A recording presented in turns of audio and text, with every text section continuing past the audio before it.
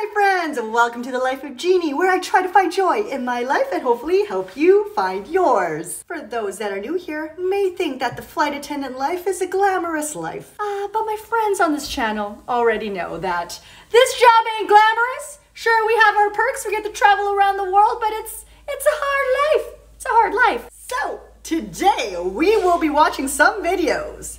Lives of other flight attendants all around the world, and let's take a look to see if it's similar to what I experienced. Let's go! Oh, this is flight attendant training. Makeup, yep, we learned how to do makeup.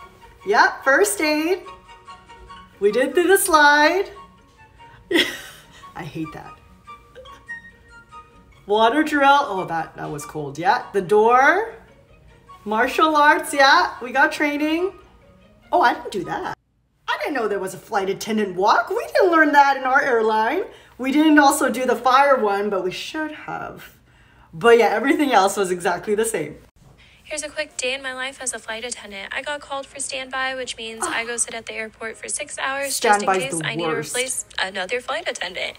I packed up 3 days worth of food and scooted on over there. I switched my flats to my heels, and then no one was there. I actually scored a super comfy chair to watch Netflix in. About halfway through, I fixed my scarf, made sure I wasn't looking raggedy, and then I saw a pilot playing the guitar. He was actually pretty good. And then I ate for 5.5 of the 6 hours, if I'm being realistic.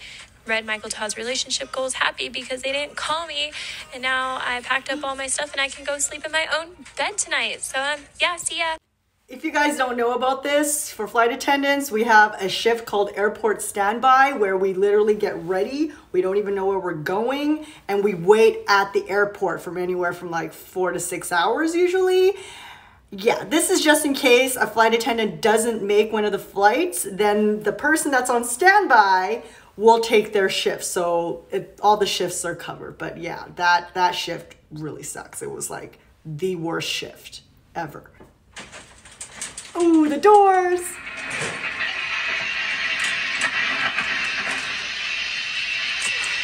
Every flight.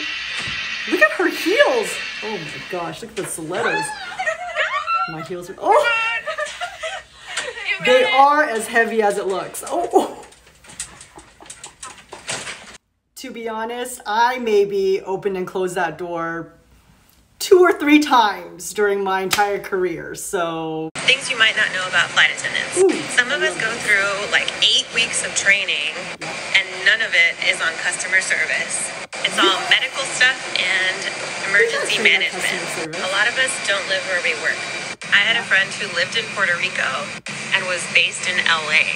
Yes, we fly for free, but we don't have free tickets to give away. That's reserved for immediate family members or one person we might choose. Yes. When you see us, it's probably not the first flight we're taking of the day. Sometimes we take 2, 3, even 4 flights a day, sometimes even 5. What? So half the time we don't know Which where the heck airline we do are. you work for? Typically, we don't know the flight attendants that we're flying with. We usually don't even meet them until that day. That's true. Unless we're based there, we don't know anything about the airport that you're at. So if you ask us where to find baggage claim, we're just going to look up at the signs. Flight attendants are trained to spot suspicious activity. So when you're boarding the plane, we're not just saying hi. We're checking you out. I don't know which airline that was, but it's a little different from the airline that I worked for. We did get service training. It was a full week because they're like top notch on service. But yeah, definitely safety is #1 in training because that's actually our main role as a flight attendant, is to get you from point A to point B safely. When it comes to everything else, it's pretty accurate, except for the flights. 5 flights a day. Oh my goodness. The most we ever did was 2. So flying to a destination and then flying right back. So wow, 5 flights. Tell me you're a flight attendant without telling me you're a flight attendant. Not disturb sign on doorknob. Yep. Doors locked. Double locked. Phone unplugged. I don't do that. I always need pens. Curtains set.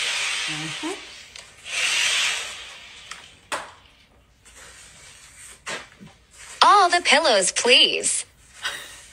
I love pillows too. EZZ and earplugs because it's probably 6 a.m. and I just got off work. Oh, those, yeah.